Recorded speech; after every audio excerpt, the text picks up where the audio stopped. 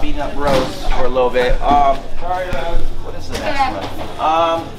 Let me make sure I'm thinking of which one I'm thinking. Okay, so I'm gonna cambiata, and this time I'm gonna step forward, step back, and I'm gonna take her out down this way. Okay.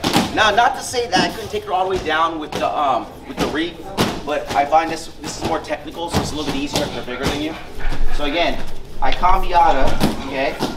I hit, and I'm gonna. The reason why I step forward here is because I get her to kind of her weight to go forward. Notice I'm hooking here.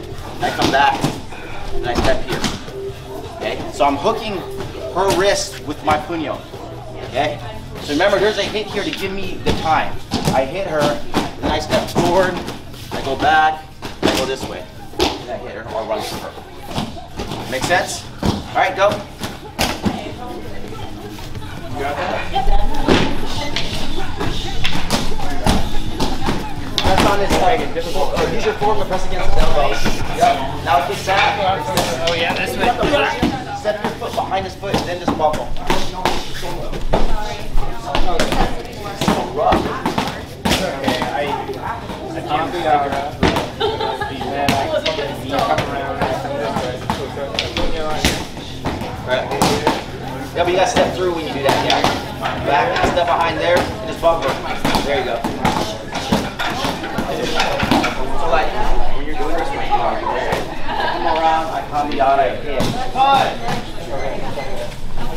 What'd you say? You are so violent today.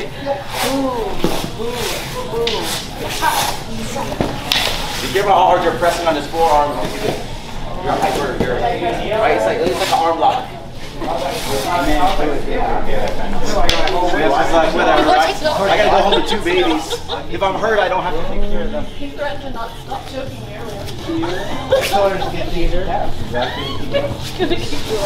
All right, time.